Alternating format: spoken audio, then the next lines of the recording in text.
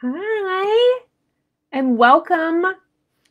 I'm Melissa with Build a Better Bakery, and I'm here today to deliver your hashtag Thursday Fave session. And you are seeing me on the replay. If you are on the replay with me, I would love for you to throw a hashtag replay up so that I know you've seen the content and I can see who's here and who's interacting. Now, before we get started today, I want to mention that our topic is going to be a 3-step process to a Facebook business page glow up. All right, I'm just going to give you 3 things that you can look at about every month or so to help your Facebook business page stay on point. Now, before we get started today, I want to make sure that I am letting you know how to get information about these live sessions here in the Bakery Business School Facebook group. You're always welcome to join our free email list. That is where you get reminders about things like this. You'll get replay links. It's really easy to stay in touch and know what we have going on when you're on the email list. Plus, you get some extra promos too. You can always send me a friend request on Facebook. I will accept, and you will get invitations through the group as I make events. You can also change your highlights in the group to all videos instead of just highlights, or not the highlights, your notifications in the group to switch it from highlights to all, and you'll be able to see these when they come on live. All right, now before we get started, also I want to mention this week's hashtag Friday giveaway winner is Sherry Slavic. So exciting for her. I'm going to message her about her prize that she's won. And make sure to hop in every Friday in our group to enter in on the post. It usually goes up in the morning, and it's also up all week for you to enter. And then I announce the winner at the following session, like today, the following Thursday Fave session. So you always have a chance to win something with us and get a little something extra special in the mail. Okay, now let's go ahead and jump into our topic. If you're here with me live, go ahead and do your hashtag live so I know you're here. Let me know how you're doing today. All right, we're going to talk about a 3-step process to a Facebook business page glow up. What do I mean by this?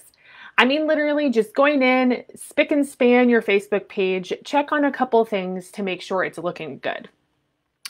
The 3 things we're going to talk about today are basically just tidying up certain portions of your business page to make it easier for your clients to get the information that they need, right? It needs to be relevant information. They're going to need that when they land on your business page.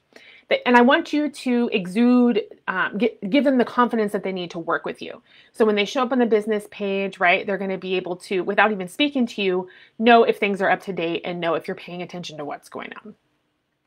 Your social media presence is crucial to the lifeblood of your business, right? That's if you're not on social media, if you're not on the internet with your business, you're definitely missing out on sales. So in this day and age, we want to make sure that we are staying on top of that. We want to keep it maintained.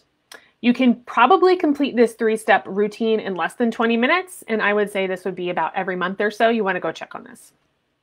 3 important aspects of your social media business page are 1, clarity, 2, information distribution, and 3, relevance. Okay, and these are broad topics, but I'm going to hit on 3 things that you can do. The first thing about clarity is one of the first things people look at on your business page are going to be your photos, right? Photos of things that are going on. So spend a few minutes going through the photos attached to your page, which may be ones that you have posted or it may be ones that other people have posted. So you're going to have to look at these and delete the photos that don't match your vibe. So maybe they're out of focus, they're dark, it's photos of, not photos of your products, it's photos of people that you don't want attached to your business, whatever it is, right? Because when people start tagging your business, they can tag any photo and it might be an accident or they might have tagged something that you just don't want up on your business page. So you might have to go through there, delete certain photos or untag yourself from photos that you don't want people to see right away when they come to your page. So remember, in focus, bright and relevant imagery are what people want to see, especially if someone doesn't know anything about you. They land on your page, they want to be able to see this right away. Make sure to check your photo albums, including the ones where people tag you, and your regular albums, or your photo albums and the self-generated ones from Facebook. Okay, number 2, we're going to talk about information distribution. This is also important and something that is on you as a business owner to take care of for your clients. So go ahead and take a look at your welcome mat, which is what we call the pinned post on your Facebook business page setup, right? That post that's got all of your information. So go ahead and check to make sure it's updated and refined or renewed, because things change in business and we want to, link different things or post different photos. So just look at it and make sure that you don't need to renew anything on there or change anything. If you don't already have a welcome mat post, this is something we've gone over a couple times in various challenges inside of the Bakery Business School group. Basically, it is a pinned post on your business page that holds important information that you want your clients to see right away. So you don't want them to have to search for it. You don't want them to have to go into their email. You just want them to have the information right away, especially for people who don't know who you are. If your business page is public, which it should be, when they come to see it, you're not going to have another chance to give them the information. So you want that to be right there. Some examples that could be in there would be something like your mission statement, calling out who this page is for, who you want to work with, maybe extra contact information or relevant links that you want to have right there for them. So just go ahead and make sure that the pin post is all up to date.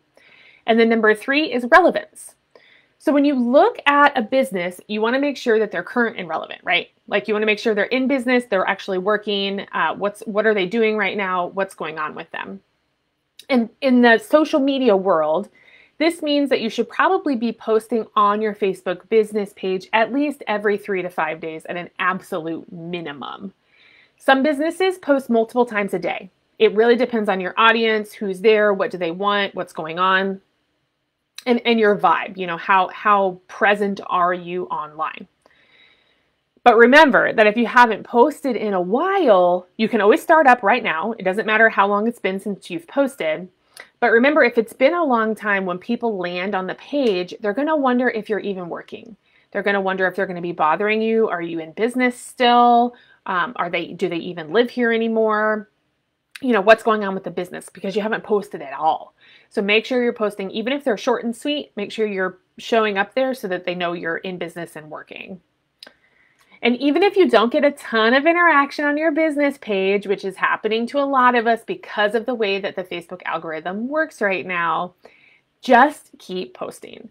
Of course, we want the post to be interactive so that it can be seen by more people on the platform. But at this point, this is the relevancy, right? We need you to be posting up there to make sure people understand what's going on and they know that you're working and currently offering products. So just keep on putting them up there and try to make them as interactive as possible so that more people comment or post or link or share or do something with the post to get more eyeballs on it. Okay, that's it. So just those 3 things today. This is kind of your glow up, your 20-minute monthly cleanup tidy session. We talked about clarity, which is just making sure your photos are what you want people to be seeing when they click on your photo albums. Your information distribution with your welcome mat or your pinned post, just make sure that's relevant and up to date. And then all of the posting on your page, make sure that you are posting every 3 to 5 days at the absolute minimum. Some people post multiple times a day, depending on what their audience needs. So those are some options of how you can start posting with your page. Hoping you're all having a lovely summer so far. I just got back from a week-long vacation, so I'm trying to get back into the swing of things. And, you know, I know a lot of us are really busy over this time of the year, and there's a lot of different things happening. Some people are really busy with wedding season, some people aren't. So because of that, make sure you're popping into the group and asking your questions if you have any. We want to make sure to be here for you when you need us. We're always here to support you in our elite mentorship program, our online courses, our one-on-one coaching, and all of those fabulous downloadable paperwork bundles that are ready for bakers, made by bakers for bakers. Those are all there for you at any time to pop in and grab. You will be seeing the new Elite program schedule for July dropping soon. So keep an eye out for that if you've been thinking about getting into the juiciest live content for baking business that we offer. We would always love to help you inside of there and make sure you're getting the support you need to grow and build your business and make business building as simple as possible. Okay, that's it for me today, and I'll see you all later inside of the group.